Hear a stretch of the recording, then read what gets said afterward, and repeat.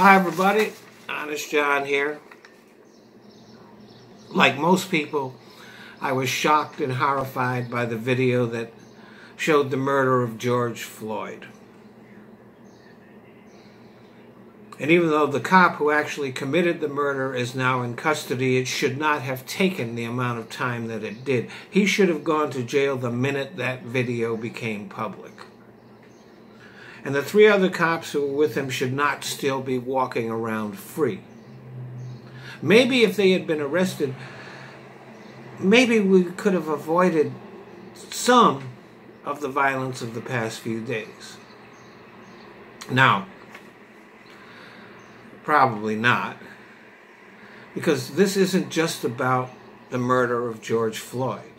It's about years of pent-up frustration and anger that I, being white, can't possibly begin to understand.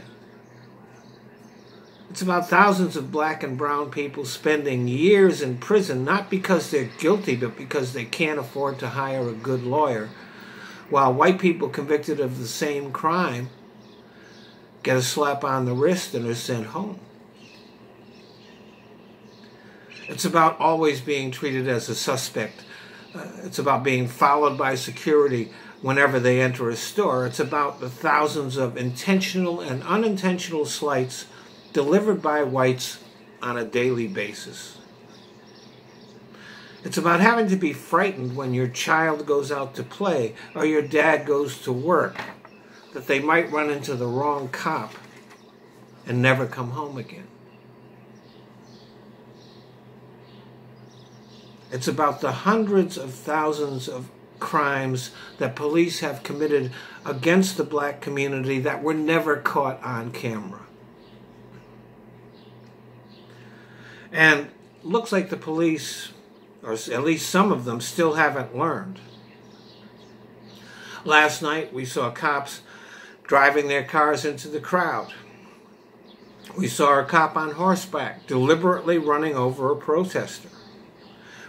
We saw cops pepper spraying protesters even though they were walking away from the cops as they had been told to do. And other incidents of excessive force and gratuitous violence. But I can't just stop here, because everything that went on last night is not necessarily the fault of the police. In many cases, the police acted with remarkable restraint as police cars were being torched and damaged by protesters, and rocks and bottles and other projectiles were being thrown at them. Some of the protesters were looking to create violent reactions from the police. Sometimes they got it, sometimes they didn't. And many of the businesses that were looted and burned were black-owned. And even if they weren't, they were in the community providing goods, services, and jobs. If they don't recover, those things are lost. And it's a self-inflicted wound. We all have to remember that after the unrest dies down, there is going to be an afterwards. We are in the middle of a pandemic that is going to bounce back with even greater fury. Already over 100,000 Americans have died from it, and the crowds on the streets have provided it with a fertile breeding ground. And we are also in the middle of an economic depression, the likes of which we haven't seen since the Great Depression of the 1920s.